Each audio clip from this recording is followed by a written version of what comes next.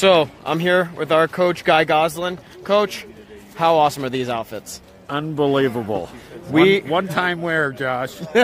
For sure. We are going to look great walking into opening ceremony. And this is what it looks like when we're trying to get ready for opening ceremonies.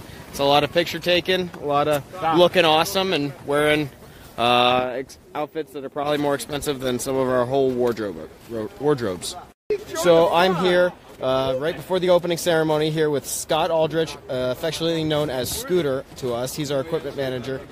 Scooter, you were here for the Olympics working with the men's side, right? I was, yeah. So how does this experience compare so far to your Olympic experience? Well, so far it's pretty good because I didn't get to march in the opening ceremony, so we're pretty excited to go with you guys and enjoy that moment. Awesome.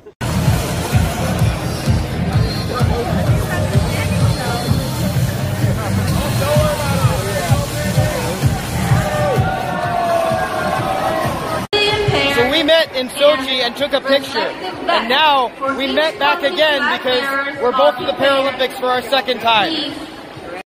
I'm here in the athlete staging area of opening ceremonies here with some of my teammates saying hi, and all we're doing is waiting to head out to opening ceremonies in front of thousands of fans.